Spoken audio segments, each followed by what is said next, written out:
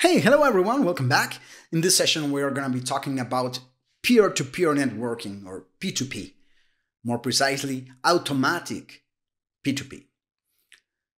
And this is a very important topic because it is all about the decentralization of the network layer. When we talk about decentralization, we usually talk about three pillars.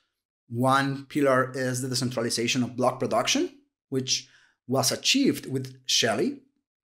The second pillar is the decentralization of the governance of the system, which is being actively discussed at the moment. And the third pillar is the decentralization of the networking layer. And when we think about the networking layer, what we want is a resilient, a resistant, and independent network. And perhaps it's going to be clearer to understand why it is very relevant if we take a look at the current state of affairs on before P2P hits mainnet. So right now, stake pools on mainnet have to feed their nodes with a topology file. This topology file is nothing but a list of relays with their IPs or DNSs. And we are telling the node, when we start, please connect to this set of peers. The first problem that arises is that this set of peers is static.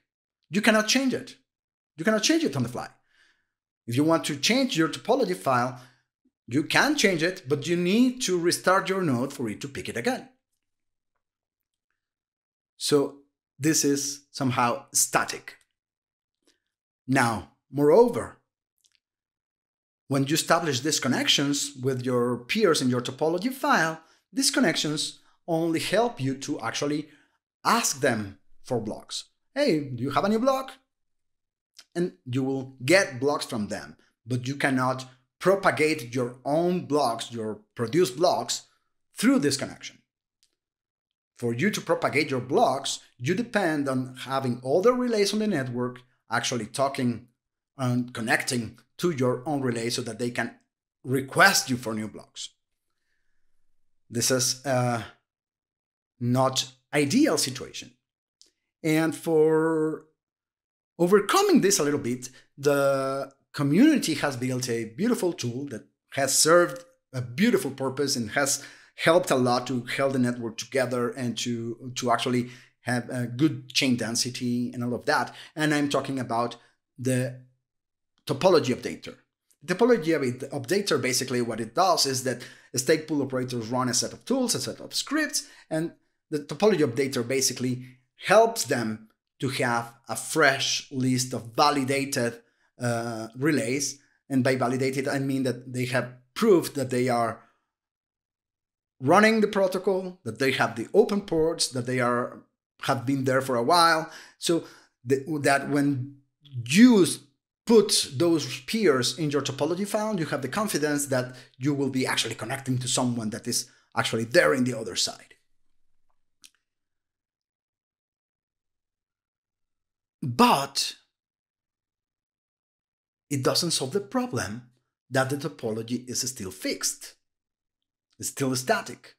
Yes, you can say that it is dynamic, yes, but it changes I think they run this script every 24 hours or so. So it is not really dynamic in the very profound way.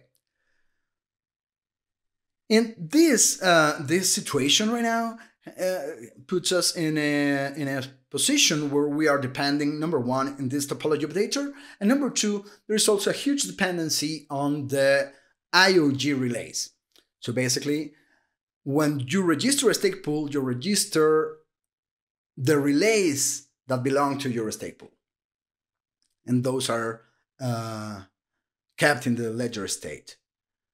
And IOG relays are making sure that we have at least one active connection with every one of those relays registered on chain.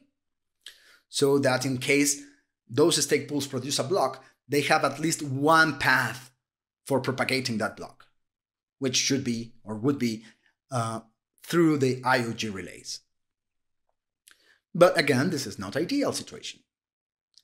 So this is why we bring automatic P2P in with automatic P2P, we achieve the first goal, that is that your node is now capable of automatically discover new peers and also automatically establishing connection with new peers, with those peers in the network.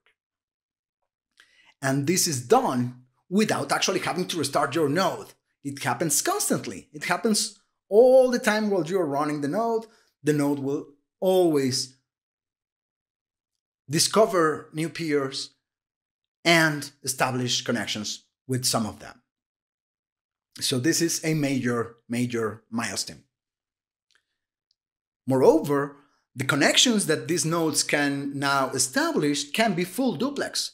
So they can now play both roles simultaneously. They can play the server role and the client role simultaneously, both nodes that are in this connection. Of course, we still maintain the ability to have some static peers in this topology file, and we are calling them root peers.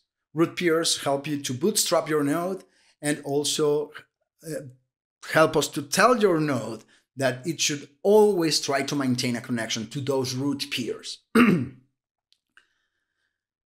So, for example, a very clear use for this is that if you are a block producer node, you want to always maintain a connection to your own relays. So this is why you would put them in your root peers. On the other hand, if you have a relay, you want this relay to always have a connection to its own block producer. So this relay will have the block producer on its root peers. And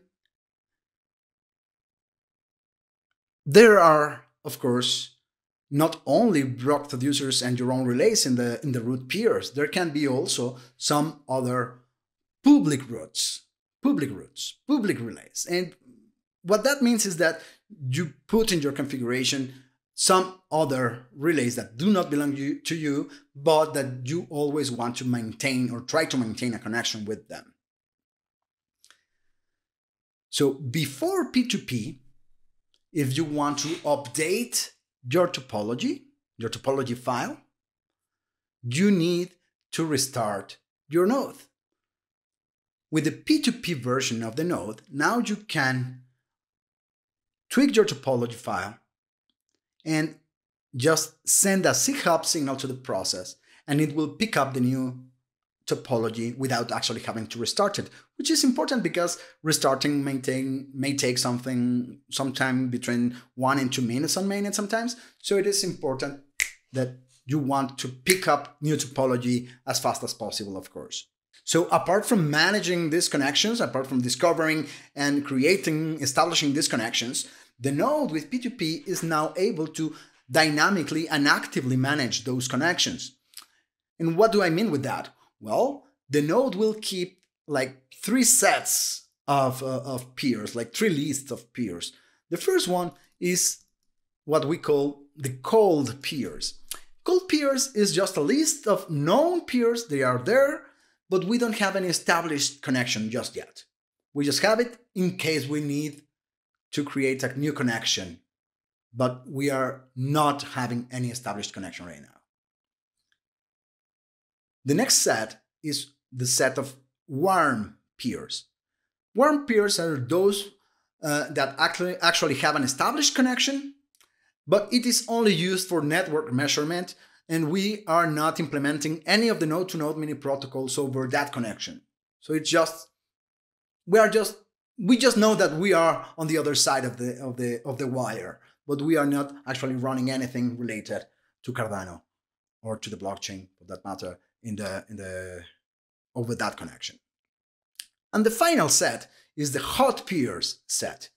And this is the set of peers that actually have an active connection that is being used for running the node-to-node mini protocols. So the node actually manages these lists dynamically.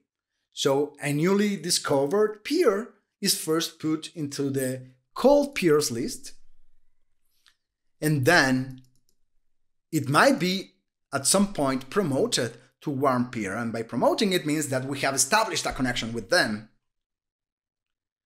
And if needed, we can also promote that peer to the hot peer list to actually use that connection for running the protocols, for interchanging information.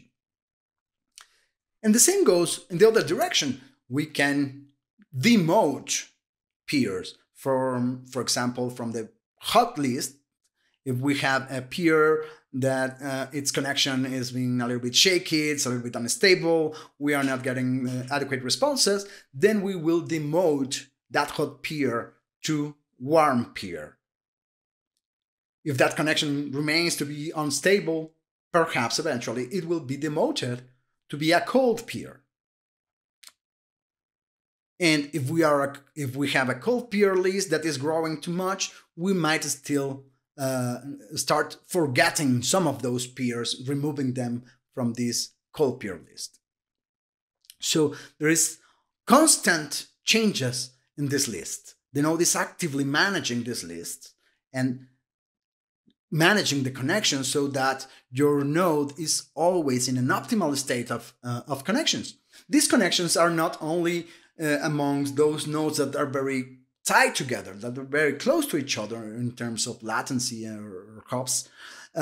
What matters here is that we want to have a very good mix of distance, because the node will try to have some of those hot peers very close, but also some of those hot peers might be a little bit further away, and some of other peers might be even further away. And the purpose of this is to actually prevent some problems that might arise if, for example, there is a problem in a particular region in the globe because of natural disaster or whatever that turns down some of the peers. Well, you want to still have some connections with peers that are a little bit further away, and some that are even further away that go through different routes, so that it helps in the end to have a lively network and a better block propagation across the globe. So your node will maintain a very diverse hot peers in terms of their round trips. So this is of course a very good design. Let me just talk about this other classification.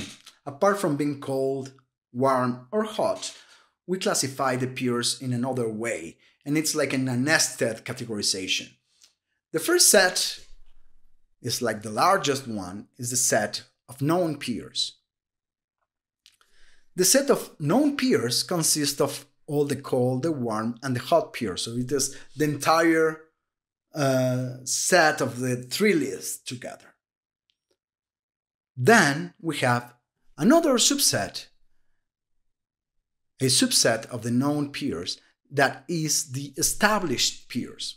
Established peers consist of warm and hot peers. And you want to have somewhere around 10 and 50 established peers. And finally, we have another subset, which is the set of the active peers, which are actually running consensus protocols. And this consists of only the hot peers. And in this subset, you want to have somewhere around 2 to 20 hot peers in the list. This pretty much reminds me of the Matryoshka dolls. And so you want the known peers set, you have it. It's like the full doll. Then you have the established peers. And finally, you have the active peers. And this concept is important because it will be relevant later in a few minutes when we actually prepare our configuration file to work in P2P. We will use these concepts of active, established, and known peers to actually configure or prepare our configuration file. I'm leaving you here a couple of resources that I strongly recommend you to visit. One is an article, the other one is an interview with the networking team lead, dear Marcin. And well, it's time for us to put our hands to work and actually have our configuration file and our topology file tweaked so that we can get the best out of it. But that will be part of the next video, so see you there. Thank you very much.